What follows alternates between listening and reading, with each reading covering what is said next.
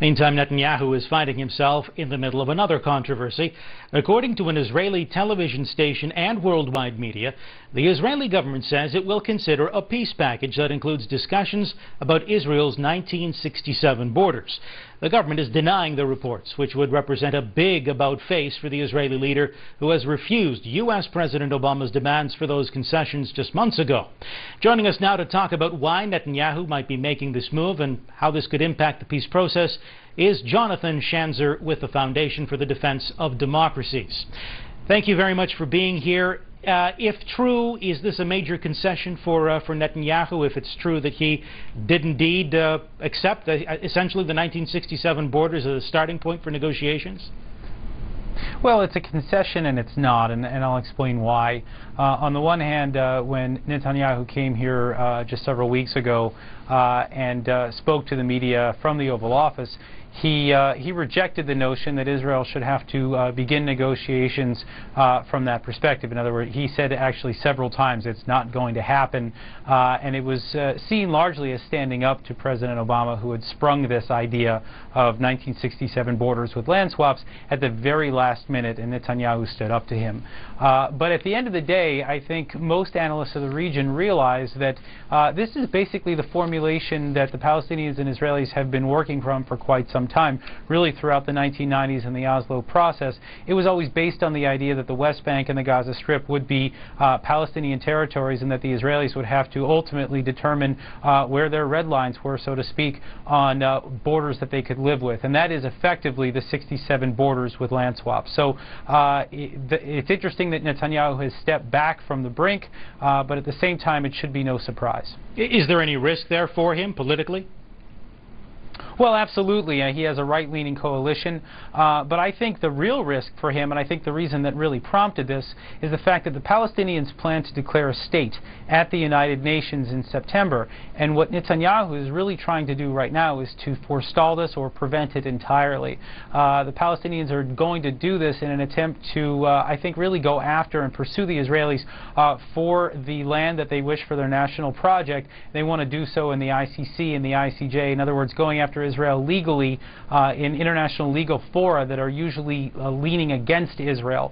So Netanyahu wants to stave this off, and for that reason I think he's accepted the notion that he would go back to the negotiating table if the Palestinians would agree to sit there with him and not pursue this unilateral declaration of independence, or UDI as we call it in Washington. Do you think there's a realistic prospect of the Palestinians actually achieving UN recognition for statehood?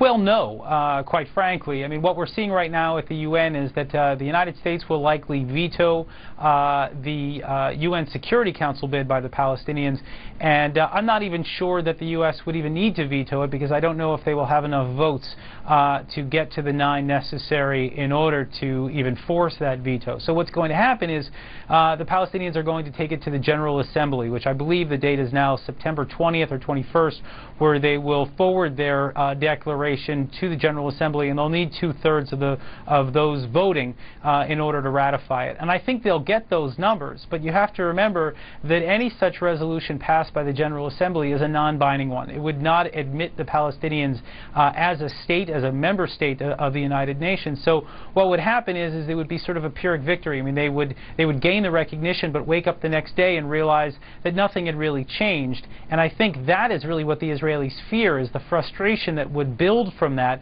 could lead potentially to what we would call an intifada, an uprising that the Palestinians could launch. They've already launched 2 in the past, and it has been devastating to the region. And Netanyahu, I think, has accepted this negotiation position that you mentioned because he wants to stave off yet another uprising.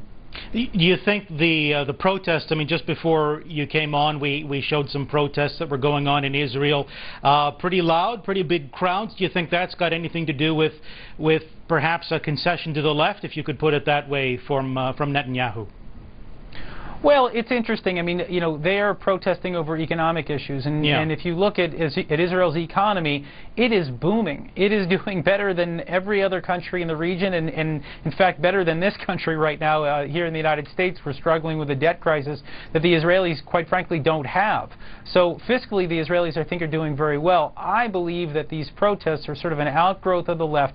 They don't really have a leg to stand on when it comes to pressuring the Israelis to make concessions to the Palestinians. The Palestinians have been non-partners over recent years. So I believe this is the way that the left is now finally voicing some of their frustration of a right-wing government. They can't really do it from a political perspective, so I think they're going to try to do this from an economic perspective.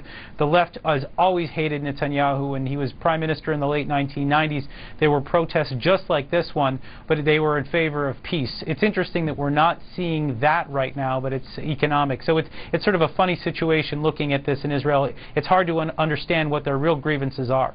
All right, Jonathan Schanzer, I appreciate it. Thank you again. My pleasure.